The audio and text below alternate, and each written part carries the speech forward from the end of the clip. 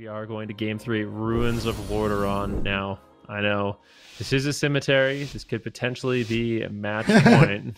And we do have the Golden Guardians locking in their patented RPS, bringing in WizK, Peekaboo on the Assassination Rogue, but they're going up against an extremely difficult team. 3.5 men, been super consistent on that RMP with some really nice plays. Let's see if they can do it, Sid.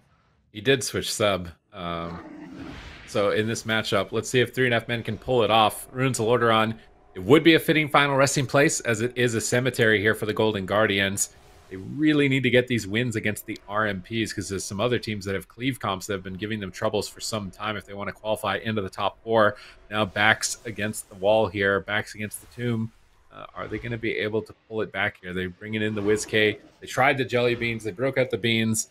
And it's not enough here. Unfortunately, I feel like it wasn't a representation of Jellybean's performance, but this is a bad start. Having a sap on the rogue. This is a bad start for the Golden Guardians on match point. That's Trinket Cloak. Is he going to die through Trinket Cloak here? He might just have to Trinket Link or Void Shift if they can keep up the crowd control. That's it! What? That is it! 3.5 men, 3-0.